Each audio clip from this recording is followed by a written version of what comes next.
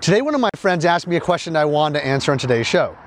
He was asking, how do you, as someone who's networking, because you see me doing a lot of networking, how do you connect and offer value with people? Because one of the things that he was wondering was how I keep knowing how to get the right people to go to a particular restaurant that they want to go to. How do I know when to invite somebody to a particular event? How do I know when to fly somebody to Las Vegas to attend a meeting for business networking? What is it about the people that I'm interacting with allows me to know not just who to connect with, but also what kind of value I could offer personally to these people so that they want to actually contribute to my goals or plans, or, you know, do it in a way where they want to stay a part of my life.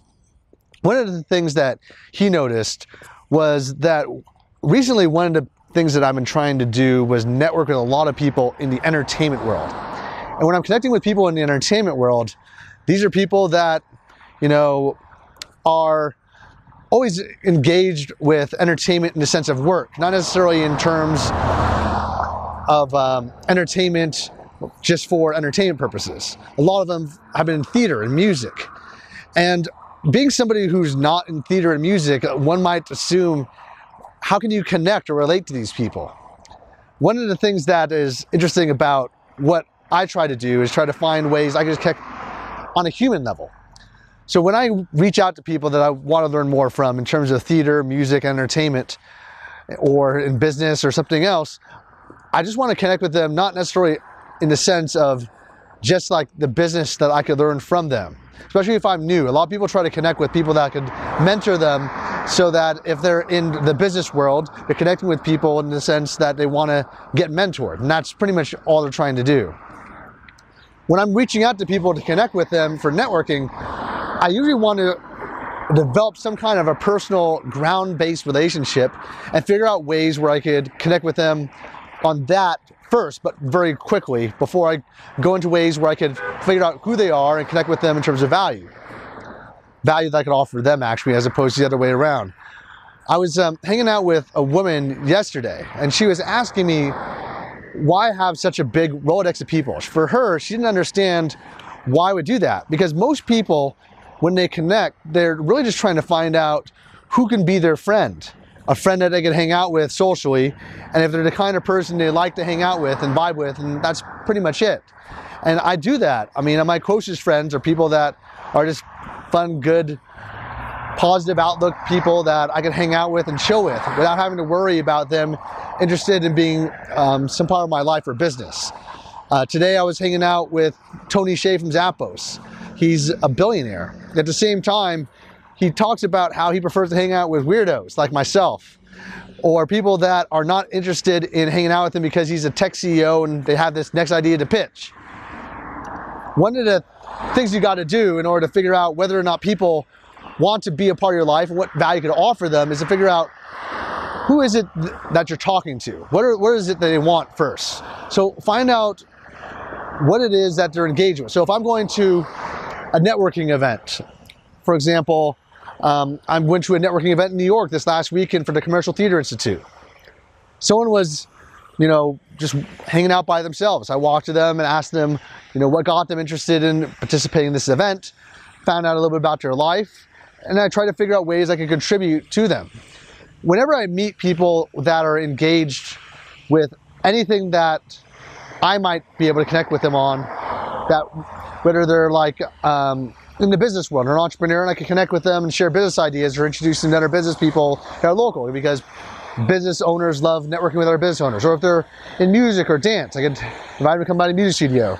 That's a super easy way to connect with people, but a lot of people don't have that common connection. So the other ways I could do things is just invite people out for dinner or drinks. Because whether you're the most powerful billionaire on the planet, or whether you're just some nice person that's working on a startup that looks like they have potential and you want to hang out and vibe with them because they're fun and cool. I want to just connect with people from that standpoint because every single person on the planet has to eat or have a drink. Now my friend was asking, how do you know what kind of restaurants you want to hang out with them? Now for me, I usually like restaurants that kind of convey like a good vibe and good energy. So if I'm going to say like a Cafe Leon down the street here in Vegas, it's a place that has a health environment, healthy food, healthy drinks, smoothies. There's an awesome ambiance, so it makes everyone have this positive feeling. I like that because it has that environment. Other things I look for, one of the weird things that I do is I actually will Google the most romantic restaurants in whatever city I'm in and invite people to those restaurants because they're usually the restaurants that have like this cool positive ambiance.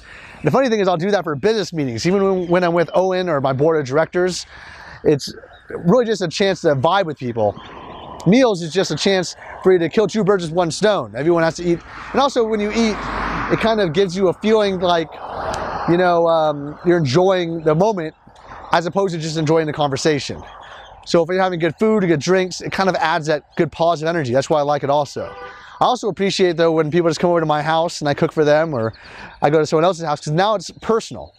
When you can show someone your world and you're willing to trust them with your world, your personal space like that, and they're willing to do that to you, that's a huge bond of trust that is something that you really got to respect. I think that's really powerful. However, I always try to figure out ways that I might be able to help people through connections.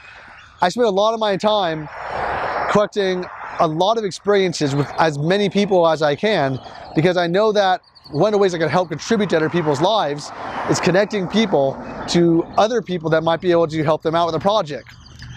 I'm not in journalism, I'm not in technology in the sense of owning a tech startup, but I'll network with people that are journalists or in technology and I'll invite them to either be a part of an interview with me or a mastermind or some kind of a group gathering or party because you never know who knows something that you want to know, or you never know if they have mutual friends or friends that you want to meet.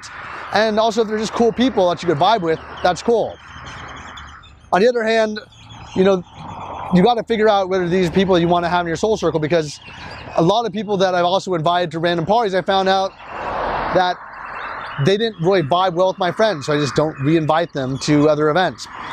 And I think that's really important for me because I have a core group of friends and I want to help the lives of that core because it's super important for me. Wow, there's some loud birds over there. You know? Super loud birds. Look like they're going to town. Yeah. It's like a bar. Yeah.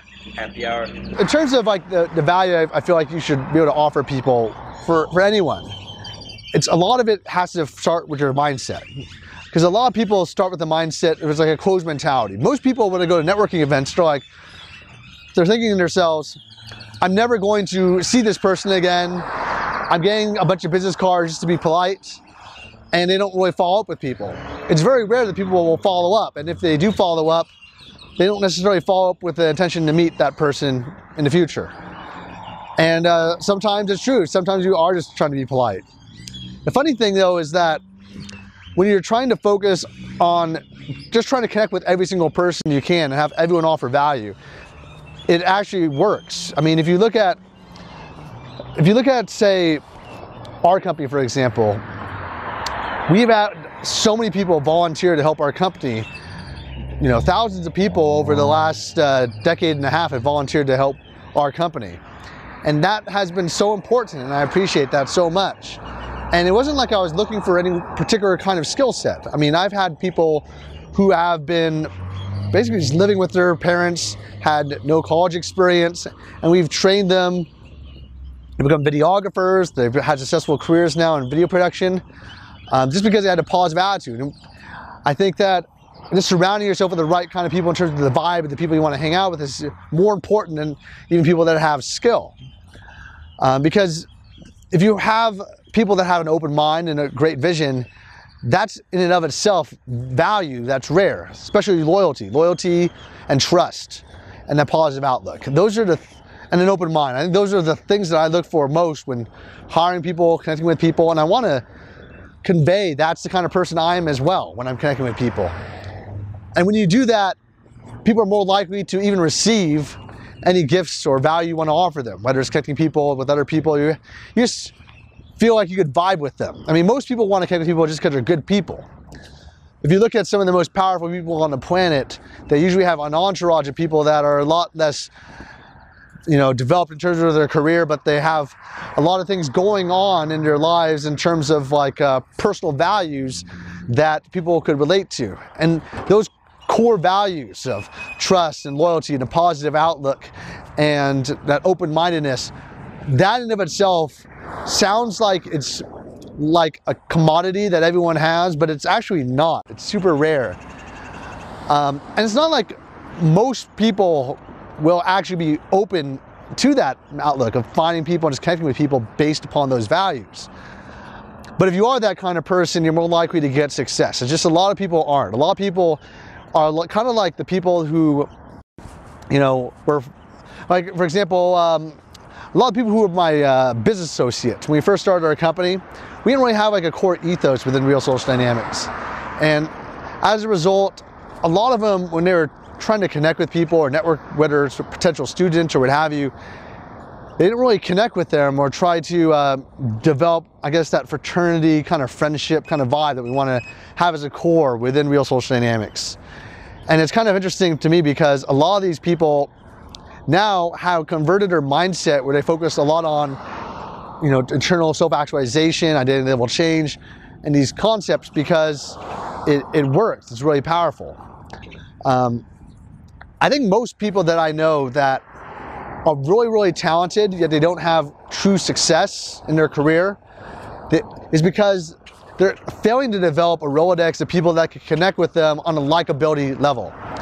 So many people, when they go to networking events or hanging out with other people and they're not with their friends, especially if they're newer on their career, or they haven't learned how to network, maybe they're super introverted, will just hang out on their cell phone, texting their friends. They won't try to connect with people, even though they should, but it's usually because they're not used to connecting with that kind of personality type. And as a result of not expanding the variety of personalities that you can connect with, these people kind of rub people the wrong way. They rub them in a way where people think that they don't like them. When all in all, it might be because they're shy, they don't know how to connect with people. Usually it's about them not having the right mindset. They're kind of just looking for people that can help them with their career, as opposed to offering value to connect them with something else. I think about particular people in my life that have had tragically unsuccessful careers, even though they had massive amounts of talent. And that's the biggest flaw.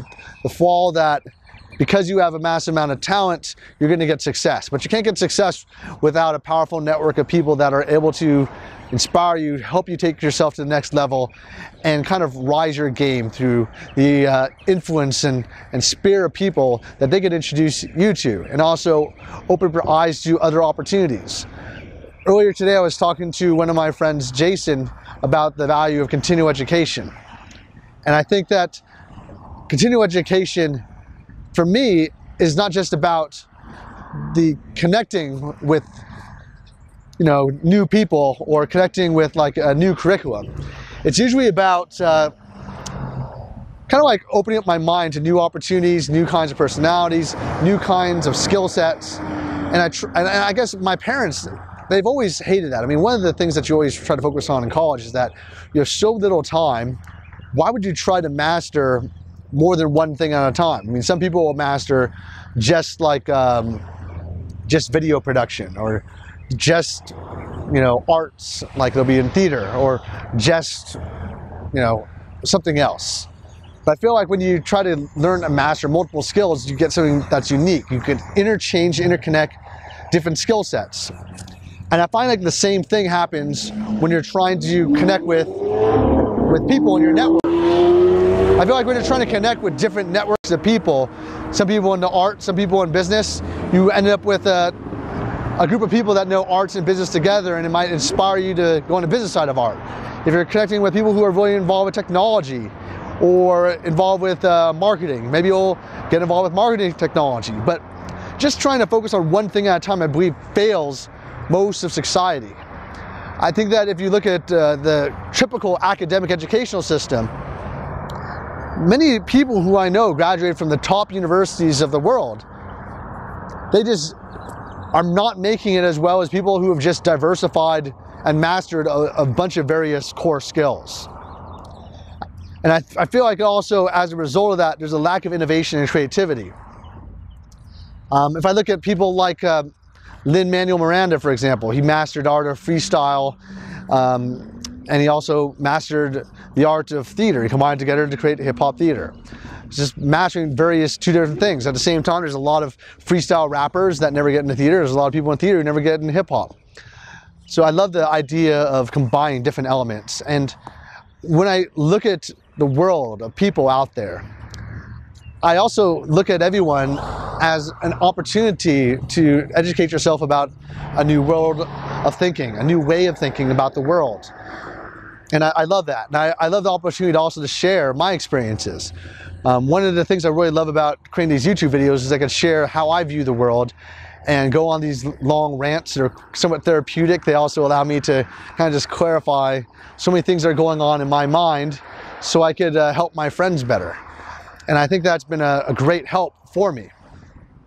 I also love the opportunity that people could ask questions. That's why I always ask people to post questions below so I can know exactly what they're thinking, and also allow me to kind of clarify the direction of how I can take things to the next level. I think a lot of what I do as like a businessman first, more than say like a creator in my own company. You know, I feel like I have a creative side to myself, but most of my thought is about building blocks, building infrastructure. When I look at my network, a lot of it has to do with me kind of putting pieces together and doing it very fast, because I feel like there's only so much time, and I kind of feel like I'm always rushing to build something. And I want to build it as grand as possible. And I feel like most of my time, I'm always learning more, and to take myself to the next level, I have to. Because if I don't, I'm just going to rely on the skills that I already have. And I feel like those skills always change. With technology changing, culture's changing, and also your relationships. The more you spend time with some group of people, the less you have to spend with others. Me, I'm going to be spending a lot more time with my family and my core business friends and my core soul circle, as opposed to the past where I built this massive Rolodex. I just feel like that's what I have to do right now, because I spent so much time developing this. Most people, though, don't have the size of a network that they want to have. Most people haven't really tried to build a network that they should have. Boomerang back to the original question, how do you decide what value you can offer other people? The key is to listen to what other people are saying. When people talk about pretty much any topic for the first time, and they're actually going deep into it, you can see them talking passionately about it, you know that's something that they care about. So you want to figure out ways that you can help people in accomplishing that goal, or even the quick mentioning of various topics. Like if somebody talks to me about how they're saving money to go up to London to go on a vacation, one of the things that first comes to my mind is what personal experience and knowledge from my trip to London, or from friends I know who've gone to London, or from stories or magazine articles of things that I think are really cool, can I share with them so that I can help them accomplish their goal, make it more affordable, make it a better experience. I'm always trying to think about ways I could add value. Value not just from the standpoint of knowledge, but also from personal experience. So I want to build my personal repertoire of experiences as high as possible, because I know that if I do that, then I can have a lot more value to share. It's like using the power of Gestalt, who is a philosopher that said, as opposed to telling somebody, you should do this, you should do that, you should do this, you're more likely going to help that person by saying, well, from my experience, I've done this and this and this, and I've seen other people do this and this and this, and that's how it's changed my perspective. And if that inspires them to take that action that you've gotten success from, that's great, but you're not telling them to do that action.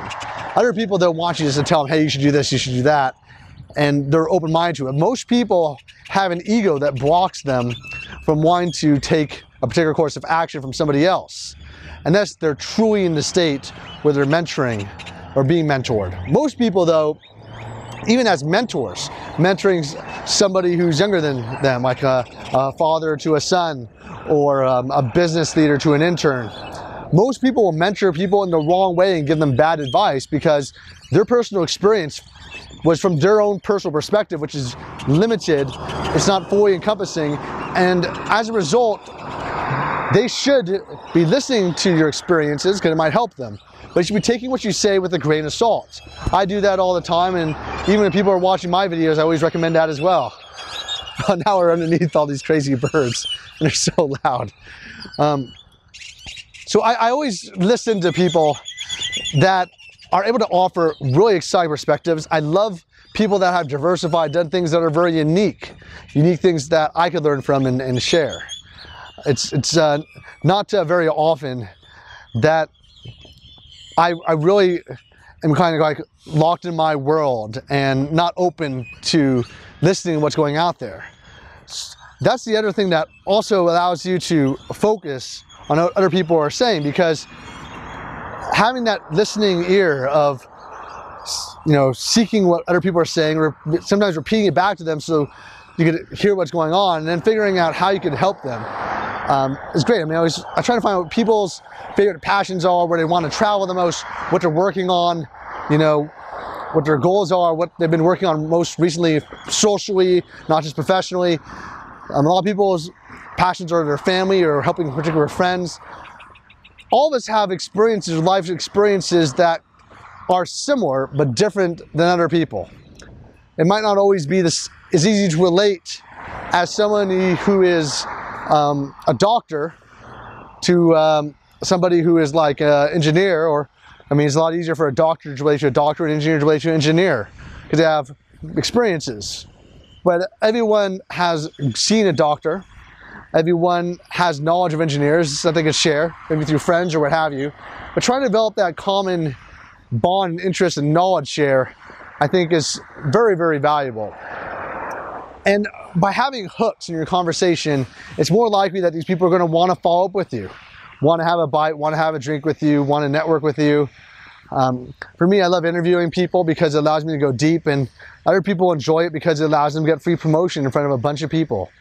A lot of people are afraid of their public image and how it'll be conveyed to other people, and as a result, they are a little bit more camera shy and they don't want to be interviewed. That's fine, and those people, you just build a rapport with them on a more personal one-on-one level, and they appreciate that bond, because one thing that everyone has as a limited, finite thing that's very valuable is time. And where you invest your time is super, super important. And there's so many people that I know that I wish I could spend more time with that I just am not. On the other hand, there's also a lot of people who I know that I wish I could spend more time with, but I cannot, because these people are not the kind of people that, even though I want to help them, they're not the kind of people that are open to being helped, or they have a more closed-minded attitude, or they just rub my friends the wrong way.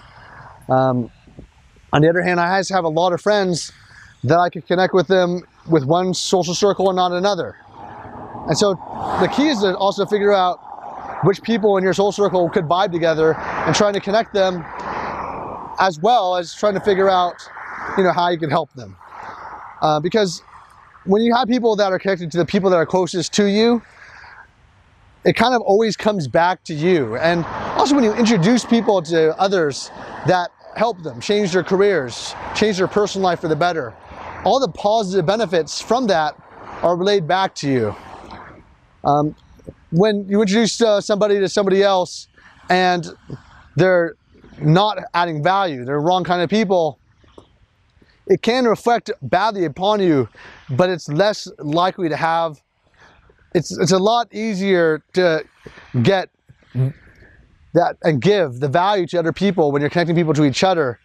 And the impact of something negative happening is a lot less likely to be attributed to you, because if something negative happens, it's attributed usually to the person that, you know, interacted with the other person in a negative way. It's usually not because people don't usually blame you for introducing them to somebody that has some kind of negative impact in their life.